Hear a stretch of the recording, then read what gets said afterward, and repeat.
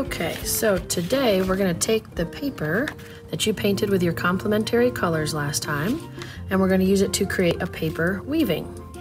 The first thing we need to do is fold it in half. We're going to use that hamburger style again, and it should fold pretty easily because you folded it last time before you painted. That is where we're going to cut our paper in half. If it's hard for you to see the fold, then you can use your Sharpie to trace that line first before you cut it. It's okay if it's not exactly where the paint color is. It doesn't have to be perfect. So we're gonna cut that line. Now, half of this, we're gonna have to use our ruler. And I usually flip it over so it's easier to mark on the side that does not have the paint. And the first thing we're gonna do, we're gonna take our ruler and we're gonna put it right at the edge of the paper. And we're gonna trace that. And if you need help, you can have your neighbor hold this down for you while you trace it. And then we're gonna do that on the other half of the paper. The other end, I should say. Then we're going to turn our ruler the other direction, and we're going to start at the edge and we're going to make lines going across, but I'm not going all the way to the top of the paper. I'm starting at my line and ending at my other line. All the way down to the other line. Each time I'm just lining up the ruler with the last line that I made. Right to there.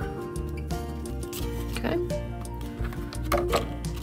Now on this paper, we need to cut just these lines.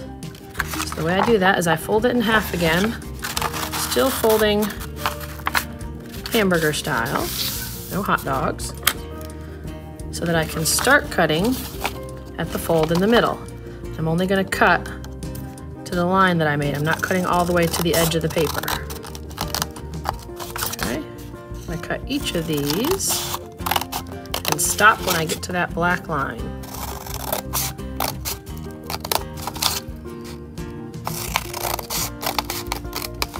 Okay. Now, when I open this up, this is the part that we're going to be able to weave through. With your other paper, we need our ruler again. Again, I think it's easier to mark on the back. We're going to start at the top. Put your ruler right along the edge. Okay, we're going to hold it down tight and we're going to trace it. And we're going to do that all the way from the top of the paper to the bottom of the paper. Line that up, the black line each time.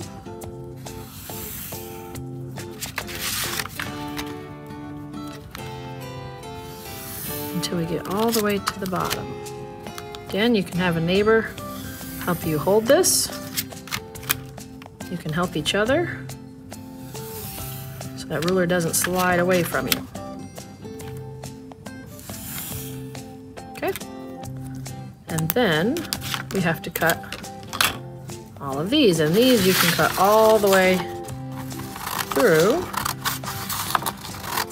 from one end to the other.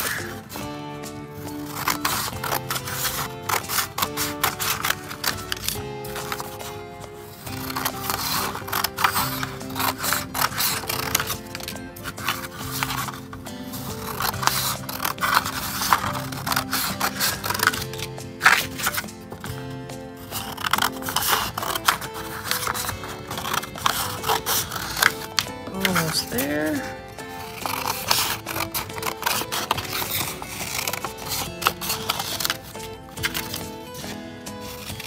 Cut the last one. That piece is a little skinnier, but that's okay. So now I have all of my purple pieces that we're going to weave into the yellow. So when we're weaving, we're going to do an under-over weave. If I start under the first piece, go over the next one. We go under and over until we get all the way through. And even that up.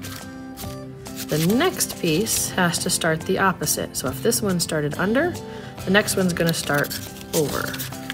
Now we go over, under, all the way through.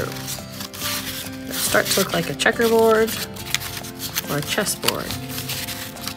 And then I slide that up so it's tight with the first one. Each time, you're gonna switch it. So this one starts over, the next one would start under. If you make a mistake and you accidentally start it the wrong way, it's okay. You just slide them out and start again. Under, over. Sometimes it helps if you say it as you do it. Over, under, over. Slide that all the way up. We're gonna do that until we fill up the whole piece.